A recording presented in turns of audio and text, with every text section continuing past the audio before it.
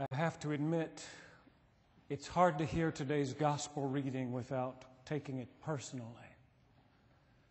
Beware of the scribes, Jesus warns.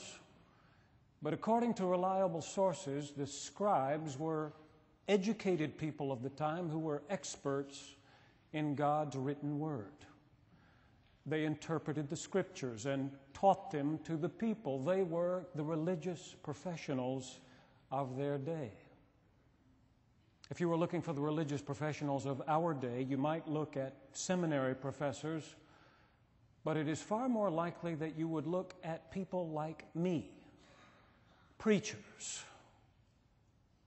Beware of the preachers, Jesus would say, standing down there and pointing up here. They like to walk around in long robes, and you know that's true. At my last church, it was the custom for the preacher to wear a long robe. And I liked it. I didn't have to think about what to wear on Sunday morning. I would just go to church, put on my robe.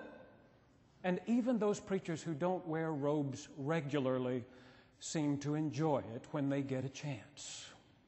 You should be here for one of the seminary commencement exercises that we hold, when the preachers are down in the choir room, putting on robes and hoods that they haven't worn in more than a year, blowing the dust off those fancy caps and putting them on and trying to make sure the tassel is hanging on the right side. You can tell just by looking. They enjoy it. Beware of the preachers, Jesus would say.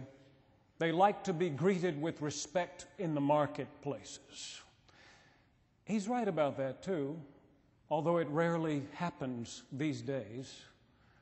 I saw a recent survey indicating that ministers rank only slightly above used car salesmen in terms of the respect they receive from the public. Of course, it depends on where you serve. In Washington, I didn't get much respect for being a Baptist preacher, but in Richmond, that's changed. These days, people nod to me and say hello in the grocery store. Sometimes they say, "I watch you on television." And occasionally, but only occasionally, someone will offer me a ministerial discount. Now, I don't know about you, but to me, nothing says respect in the marketplace like 10% off on your dry cleaning. Beware of the preachers, Jesus would say. They like to have the best seats in church and the places of honor at banquets. And that hardly seems fair. I don't get to choose my place in church any more than the organist does. Becky has to sit over there on the bench, and I have to sit over there in the penalty box with the other ministers. That's just the way it is. And it's the same at banquets. You have to sit where the place card tells you to, even if it's at the head table. There's nothing you can do. You certainly can't go and sit in someone else's place. Beware of the preachers, Jesus would say. They devour widows' houses, and for the sake of appearances, say long prayers. Devour widows' houses.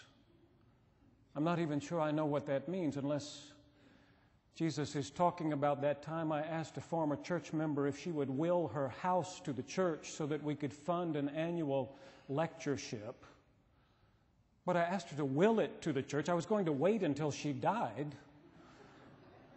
But she was a widow. She was.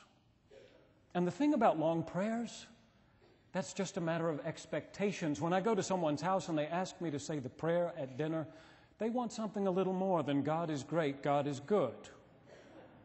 I mean, I'm a professional, after all. I've been to seminary. They want a prayer that is tailored to the situation, something beautiful, dignified, appropriate.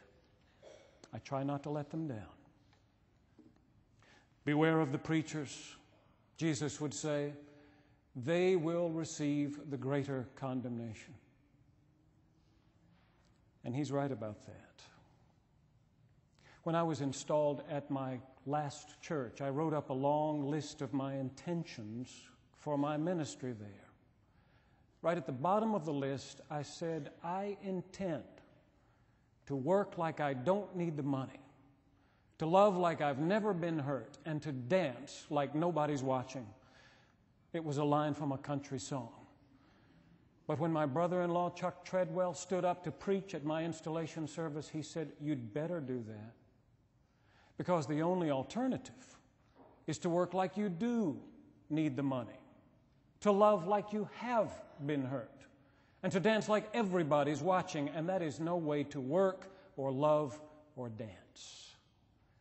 That was true there, and it's true here. And let me just say to you this morning that if I ever get to the place where I seem to care more about the way you look at me than the way God looks at me, I would deserve whatever condemnation might come. And all joking about 10% discounts aside, if I ever begin to use my position as a way of enhancing my privilege, then I hope someone would pull me aside and say, "Jim, beware."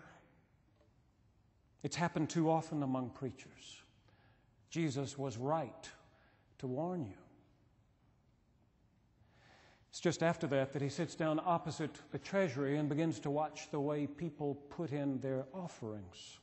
And if I have felt uncomfortable up here in the pulpit while he was telling you to beware of the preachers, it's your turn to feel uncomfortable as he walks up and down the aisles of the church to see what you put in the offering plate when it comes down the pew.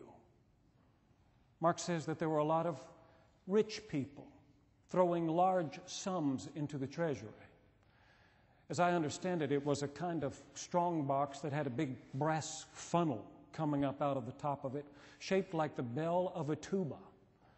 These rich people would dig down into their money bags, pull out a big handful of coins, and then, when everybody was watching, they would throw those coins against the bell of that tuba so that they made a loud clanging sound, rattling and clunking down into the bottom of the strong box. It made a big noise. Everybody would turn and look, which is just what they wanted. We've pretty much gotten away from that kind of show these days. We put some cushioning in the bottom of our offering plate so that even when a child does throw in a big fistful of quarters, you can hardly hear it. And the big givers are far more discreet. They put their offering envelopes into the plate so quietly, you can't hear a thing. Not until later, at least, when you walk by the finance office and hear one of our tellers say, "Wow, look at that." Isn't it interesting, though, that for all the supposed secrecy of our giving, we all know who the big givers are? Or at least we think we do. We know who has the big money. We've seen the trappings of wealth. We have whispered in the hallways. But as long as I've been in the ministry, I have made it a point to never know what individuals are giving. It might change my feelings about someone if I knew they had a lot of money, but only gave a fraction of it back to God. I like to assume the best about everyone. I like to assume that everyone is giving 10% of their income back to God through the church. But that couldn't be true, could it? If everybody were doing that, our finance team would not have to worry about how to meet the budget, but what to do with all that money that was coming in. I told you recently that evangelical Christians give approximately 2.4% of their annual income back to God through the church, but I was wrong about that. It's lower than that. I find that hard to believe, especially because 30 years ago, Baptists were battling for the Bible. And some of them were saying that if you didn't believe it was inerrant, you didn't believe it at all. Imagine my shock to learn that some of these same people are now giving only slightly more than 2% of their income back to God.